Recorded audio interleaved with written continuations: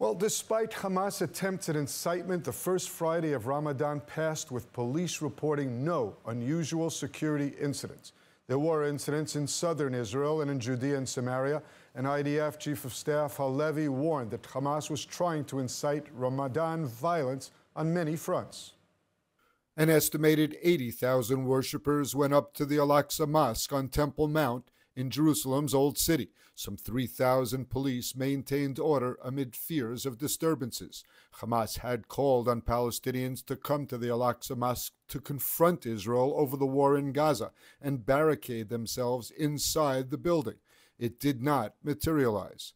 Prime Minister Netanyahu pledged that the number of worshippers allowed to pray on the Temple Mount in the first week of Ramadan would be the same as in previous years, and that no restrictions would be imposed on Israeli Arabs.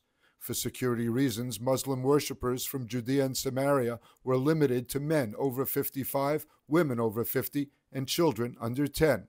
The Temple Mount is the holiest place in Judaism, where two biblical temples once stood, and the Al-Aqsa Mosque is the third holiest shrine in Islam, making the site a central flashpoint of the Arab-Israel conflict. IDF Chief of Staff Halevi told troops that Israel is in a multi-front war, and that incidents on one front can impact others, with the military fighting in Gaza, Judea and Samaria, and along the northern borders. And there were terrorist attacks over the weekend in Israel and in Hebron in Judea. A 50-year-old Israeli man was stabbed in a coffee shop in the Beit Kama junction in southern Israel. The victim managed to shoot and kill the terrorist, but later died of his wounds. The attacker grew up in Gaza, but moved to Israel 4 years ago and gained Israeli papers. And in Hebron, a Palestinian terrorist opened fire toward a Jewish neighborhood from a cemetery in the ancient biblical city.